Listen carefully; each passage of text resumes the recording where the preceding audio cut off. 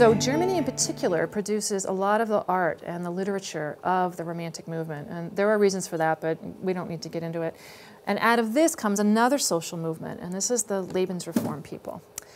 So, especially from Germany, they emphasize physical fitness and natural health. Does any of this sound a wee bit familiar? This was not invented in the 60s.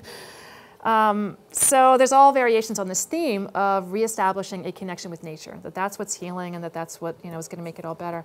Everybody from Isadora Duncan to Leon Trotsky to Franz Kafka passes through this world at some point. Okay, so there's all this foment of ideas going on.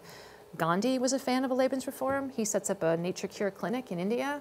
So that goes east, and what goes west comes back this way is yoga and Ayurvedic medicine and Hinduism and Buddhism and meditation. So there's this sort of, trade where the fruits and the nuts kind of, back and forth with each other.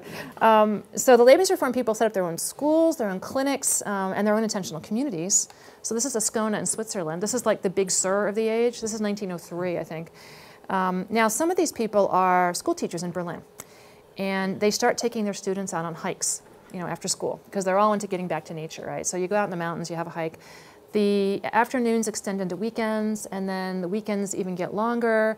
And eventually what happens is all these teenagers from sort of middle-class Berlin, they drop out of their middle-class lives, and they coalesce into their own subculture.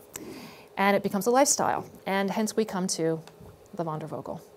Now, I'm always really curious. How many of you have heard of the Wandervogel? Oh, this is great. It's way more than I've ever seen. That's amazing. Usually nobody raises their hands, and then I get to say, well, you know the drill. Ignorant of history, condemned to repeat it. So here we are with the Wandervogel. So this is the origin of the youth hostel movement, because what they do is they wander around rural Germany and they take over abandoned buildings, including castles and farms and all kinds of stuff, and anybody can stay there for free. So they're wandering all around in the mountains. They're singing folk songs, they write a lot of their own music, they play with fasting, raw foods, vegetarianism. They are the anarchist vegan squatters of the age, okay? Not much has changed. This is all before the year 1900, all right? So the connections between the Lebensreform, the Wandervogel, and the 1960s subculture in the US, they're startlingly direct. So for instance, these two painters set the artistic style of the age. This is 1900. This is not 1965. And what I have, the red arrow up there on the top, that's a peace sign. I don't know if you can see it, but they're already using that as their icon, as the peace sign. So it's World War I. Some of them are draft resistors. I mean, they're pacifists. They don't want to fight this war. And there's already a lot of immigration from, especially Germany, other parts of Europe, coming into the United States. So they sort of ride that wave, and they get to the United States. They're transplanted. And where do they go? Well, you're not going to do this in Michigan. They come to California. If you're going to wander around half naked and eat fruit, this is where they land. California. There's an entire book about the history of these people coming to the United States, setting up camp here. Lots of other examples. This was two of the German immigrants who wrote some of these texts. These become basic books for the hippies in Haight-Ashbury in the 60s. So this is an unbroken line of cultural continuity. And I mean, literally, it's some of the same people. They're the immigrants, then there's one more generation, and then it's right into Woodstock and Jefferson Starship and Frank Zappa and the Beatles, and they know these people, and it's this unbroken line. I was just amazed to learn this history. Anyway, what we need is an oppositional culture, right? We need an actual culture of resistance. What we've got is this alternative culture, right, that refuses to take up resistance. So I started to make my handy-dandy chart. I'm very pleased with this chart. We have bigger versions of it, not to worry. So I started to make my chart, and I was trying to figure out, where did this go wrong? What exactly are the parts of this culture that have got the wrong thing going? And suddenly I had this moment where the light bulb went off, because I realized that I was looking at a culture that had been created by the teenage brain. This was a culture that had been created by adolescents. In the year 1911 in Germany, there were more 17-year-olds than there ever would be again, right? So, of course, they create their own little subculture with the Wandervogel. The whole thing gets transplanted to the United States. It goes dormant for a generation. It starts to pick up speed with the beatniks, many of the same themes, but it really comes into its own at about 1960. What happens in 1960? It's another bumper crop of 17-year-olds. Of course, this is what they're attracted to. It's a culture created by people exactly like them. So of course this is the most appealing thing on the planet. So, alternative culture. I've got this broken down, it's a little bit bigger. All right. Well, the main difference between the alternative and the oppositional is really basic. Are you hostile to the concept of political engagement?